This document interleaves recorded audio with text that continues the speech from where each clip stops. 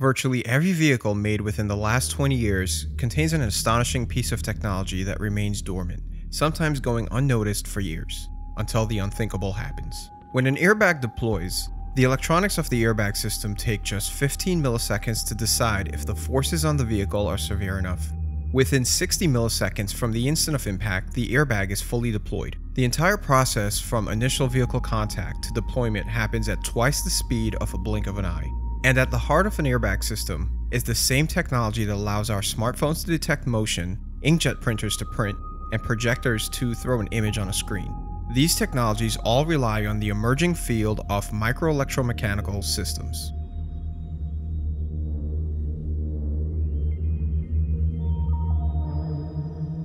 Micro-electromechanical systems, or MEMS, are tiny integrated devices that combine mechanical and electrical components. Traditional manufacturing techniques such as milling, turning, and molding become impractical at small scales, so MEMS devices are fabricated using the same batch processing techniques used to fabricate integrated circuits. These devices can range in size from a few microns to several millimeters. What makes MEMS devices so powerful is their ability to sense, control, and actuate on a microscopic scale, yet generate effects at a macroscopic scale. MEMS technologies are highly interdisciplinary in nature and require engineering and manufacturing expertise from a diverse range of technical areas such as integrated circuit fabrication technology, mechanical, electrical, chemical, and fluid engineering, as well as material sciences, optics, and instrumentation. Their applications span across several industries, all of which are manufactured inexpensively and in high commercial volumes. Because MEMS devices are a hybrid of mechanical and electronic mechanisms, they're generally fabricated using a combination of traditional integrated circuit technologies and more sophisticated methods that manipulate both silicon and other substrates in a manner that exploit their mechanical properties. In traditional integrated circuit manufacturing, known as photolithography, a wafer is first coated with a substrate of silicon and its surface is oxidized. The oxide surface is then coated with an ultraviolet sensitive polymer called a photoresist. A pattern of ultraviolet light is projected onto the photoresist, which is then chemically developed into a mask on the surface.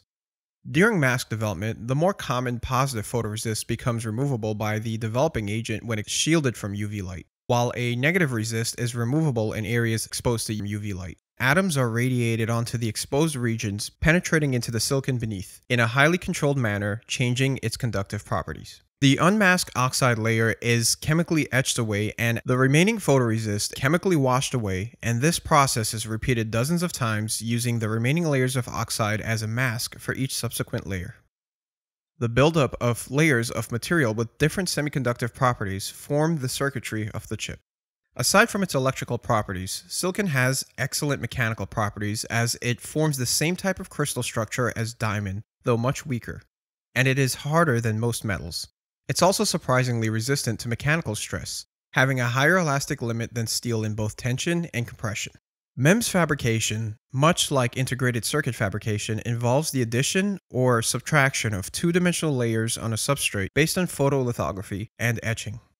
The 3D components of MEMS devices are due to patterning and interaction of the 2D layers stacked on each other. The manufacturing process for these devices fall into three general classifications: bulk micromachining, surface micromachining, and high aspect ratio micromachining, or HARM. In bulk micromachining, the substrate is removed in a manner similar to traditional integrated circuit techniques. An oxide mask is created and the exposed substrate is etched away. The pattern of etching is determined by the type of etchant. Isotropic etchants remove material equally in all directions, while anisotropic etchants are limited by the geometry of the structure to be etched. Anisotropic etchants usually etch faster in a preferred direction. The etch resistance of the substrate can also be controlled by selectively bombarding it with atoms of boron in intermediate steps, using traditional photolithographic techniques. While traditional wet chemical etchant can be used, a more common approach is the use of a reactive gas driven into a plasma state via radiofrequency energy in an etching process known as reactive ion etching. Surface micromachining, by comparison, is predominantly additive in nature and is used to create more complex MEMS-based machinery. Material is deposited on the surface of the substrate in layers of thin films. These layers can be either structural or an oxide-based scaffolding known as a sacrificial layer. The scaffolding is then etched away, leaving only the structural layers. Surface micromachining can create very complex structures with overhangs. It can be used to create sliding structures, actuators, and free-moving mechanical gears. Even microscopic motors have been achieved using enhanced variants of the process. In order to form more complex and larger MEMS structures, micromachined silicon wafers can be bonded to other materials in a process known as fusion bonding. It's a technique that allows the seamless integration of multiple layers via atomic bonding between them. Fusion bonding allows for the use of more exotic materials such as metals, glass, ceramics, and even organics such as polymers, enzymes, antibodies, and DNA. High-aspect micromachining differs dramatically from the other two techniques in that it's reminiscent of traditional casting. Typically, a metal base is first coated with a thick acrylic layer. Then, through a mask, X-rays are projected onto the surface, creating a shaped cavity. Electroplating is then done to fill the cavity with metal. And finally, the acrylic is etched away, leaving an embossed metal structure. High-aspect micromachining is one of the most attractive technologies for replicating microstructures at a high performance-to-cost ratio. Some common products micromachined with this technique include fluidic structures such as nozzle plates for inkjet printing and microchannel plates for disposable microtiter plates that are used in medical diagnostic applications. Let's take a look at those popular applications of MEMS devices we mentioned earlier and explore how they function. The accelerometers used in automotive airbag sensors were one of the first commercial devices using MEMS technology. They measure the rapid deceleration of a vehicle upon hitting an object by sensing a change in voltage. Based on the rate of this voltage change, the on-die circuitry subsequently sends a signal to trigger the airbag's explosive charge. The accelerometer mechanism is composed of a capacitive finger structure consisting of a pendulum assembly that forms the proof mass. This compliant structure deflects under acceleration or deceleration. This deflection creates a differential capacitance. The resulting voltage signal created by this is then processed by the circuitry on the device. Initially, airbag technology used a conventional mechanical ball and tube type device which was relatively complex, weighed several pounds, and cost several hundreds of dollars. The move to MEMS-based sensors was directly responsible for the success of MEMS technology and micromachining technology in the industry. With over 500 million of these devices in vehicle operation today, the reliability of the technology has been proven. Some vehicles even employ dozens of MEMS accelerometers for their traction control, braking, and handling aids. MEMS-based accelerometers can even be configured to sense motion in 3 axes. With the rise of smartphones, this capability quickly became indispensable. In this configuration, the proof mass is suspended at the center of a frame by microscopic springs in a manner similar to a trampoline. Acceleration in the XY plane is sensed by capacitive fingers fixed to the frame of each respective axis, similar to a single-axis accelerometer sensor. Both sensing structures also contain electrodes that can sense vertical travel of the proof mass, forming the simultaneous action of a Z-axis accelerometer. Accelerometers are not just limited to automotive and mobile phone applications. They can also be found in earthquake detection equipment, VR gaming systems, pacemakers, high-performance disk drives, and even weapon arming systems. In most smartphones, a MEMS-based gyroscope complements the accelerometer. They're also found in navigation equipment, avionics, and virtually any modern device that require rotation sensing. MEMS gyroscopes work by suspending an accelerometer on a platform that in itself uses a MEMS-based solenoid to create a constant oscillating motion. This configuration exploits the Coriolis effect, in which an angular force applied to a moving mass creates a perpendicular force. The perpendicular force is sensed by the suspended accelerometer and then translated to a rotational measurement by the on-die signal processing circuitry. Another hugely successful application of MEMS technology is the inkjet printer head. Inkjet printers use a series of nozzles to spray drops of ink directly onto a medium. Depending on the type of inkjet printer, 2 popular MEMS technologies are used to accomplish this: thermal and piezoelectric. MEMS-based thermal inkjet printer head technology was invented by Hewlett-Packard in 1979. The technique makes use of the thermal expansion of ink vapor in order to eject ink. Within the printer head, there is an array of tiny resistive heaters. These resistors are triggered by a processor in short pulses of only a few microseconds. Ink in contact with the resistor is rapidly heated at a rate of 100 degrees per microsecond, vaporizing the ink to form a bubble. This process is called bubble nucleation. As the bubble expands, a drop is formed and pushed out of the nozzle, landing on the paper and solidifying. When the bubble collapses, a vacuum is created which pulls more ink into the printhead from the reservoir in the cartridge. Sometimes referred to as a bubble jet process, thermal inkjet printer heads demonstrate that not all MEMS devices require moving parts to function. In a piezoelectric printer head, a more direct kinetic approach is used. A piezoelectric crystal is located at the back of a chamber in each nozzle. The piezoelectric crystal element receives a very small electric charge, causing it to vibrate. When it moves inward, it forces a tiny amount of ink out of the nozzle. As the element moves back out, it pulls some more ink into the chamber to replace the ink that was ejected. Though originally developed by Epson, this technique is used by all of the major printing companies. Advances in MEMS fabrication techniques have enabled more ink-ejecting elements to be incorporated into a printer head.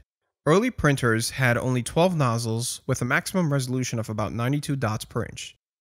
Today, modern inkjet printers have up to 600 nozzles, which can all fire a droplet simultaneously, enabling 1200 dots per inch of printing. One of the earliest uses of MEMS devices in the form of large mechanical arrays on a single die has been for display applications. Invented by Texas Instruments, digital micromirror device technology, often marketed as digital light processing or DLP, can be found in consumer projectors, high-definition projection televisions, and large venue projectors such as digital cinemas where traditional liquid crystal technology cannot compete. Digital micromirror devices are composed of an array of millions of tiny pixel mirror elements. Each pixel is made of a multi-layer device consisting of an aluminum mirror mounted on hinges. These pixels rest on a CMOS memory cell. By changing the value of the memory cell, electrostatic forces alter the angle of the mounted mirror, typically by plus or minus 10 degrees. These mirrors can be repositioned rapidly to reflect light from a powerful lamp or LED, either through the lens or onto a heat sink known as a light dump. Because each pixel is rapidly pulsing its reflected light on and off through the lens, the level of brightness is controlled by adjusting the ratio of on to off time. Color is achieved by mixing red, green, and blue light through the device. The two primary methods used are a single chip or a 3-chip method. In the single chip method, a synchronized color wheel is used to project frames of each color in succession, producing the illusion of a color image. This method generally creates a moving color distortion known as the rainbow effect. The 3-chip method addresses the issue by splitting up light from the projection source into its component colors via prism. Each primary color is processed through its own dedicated chip, and the 3 reflected images are recombined at the lens. This technique allows for more precise and robust color as well as sharper images. Digital micromirror devices form the basis for another emerging application of MEMS technology, electro-optics. Optical communications has been the only practical means to address the network scaling issues created by the tremendous growth in data traffic. Routing technologies that rely on electronics to function as a switching element create bottlenecks as optical signals are switched back and forth to electrical information. These bottlenecks can be eliminated by using fully optical networks that offer far superior throughput capabilities. MEMS technology has been proven to be an effective tool in this. Their small size, low cost, low power consumption, durability, and high switching density form a perfect solution to the problem of control and switching of optical signals. Devices such as waveguides, optical switches, cross-connects, and multiplexers have all been produced with success. By using a mechanism similar to micromirror display devices, optical signals can be routed from a source signal to hundreds of possible destinations by the steering of light through an actuated microscopic mirror. This concept has brought once expensive optical switching components down to the sub-dollar level. One of the more promising applications of MEMS technologies has been the emergence of biomedical MEMS devices. Referred to as bio-MEMS devices, they tend to focus on the processing of fluids at microscopic scales. Conceptualized as a lab on a chip, these devices can incorporate micromachined fluid pumps, chemical sensors, flow controllers, nozzles, and valves into their overall design. These class of devices enable the inexpensive, rapid, and relatively convenient manipulation and analysis of small volumes of biological fluids. One of the first and simplest examples of a bio-MEMS device is the micromachined microtiter plate. A microtiter plate is a flat plate with multiple wells used as small test tubes for testing and analysis. MEMS technology has been applied towards creating microtiter plates with working areas under 6 square centimeters. They're formed from plastic with high aspect ratio micromachined microchannels. The tiny sizes of these plates enabled automatic filling by the use of capillary action. Despite the simplicity of these initial applications, the future of BioMEMS devices lie in their potential to deliver pharmaceuticals in a highly targeted manner. Insulin management, hormone therapy, chemotherapy, and pain management can all be accomplished by the careful release of drugs into the body from tiny chambers embedded in a MEMS device. Some advanced BioMEMS research allow for sensing of the body's own internal chemistry to regulate the release of drugs. Several BioMEMS research labs have even demonstrated the capture of a single red blood cell and subsequent injection of a protein into it via a 5-micron channel. These techniques open the door to direct cellular manipulation with DNA, proteins, and pharmaceuticals. The possibilities with MEMS devices are astounding. Applications from low-loss, ultra-miniature, and highly integrated tracking radio antennas to sensors that can measure heat, radiation, light, acoustics, pressure, motion, and even detect chemicals. As MEMS-based machinery become more refined, we get closer to a new frontier of nanotechnology that will disrupt entire industries, challenging our current ideas of the economics of manufacturing.